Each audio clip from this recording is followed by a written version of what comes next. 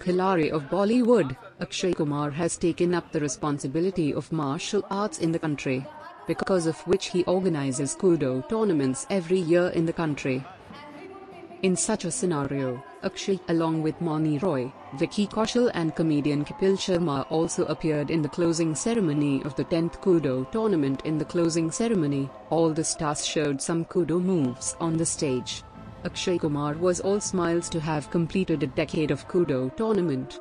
Akshay is promoting martial arts not only through the Kudo Tournament, but he has also opened a training center for women's self-defense, in which many women learn martial arts too.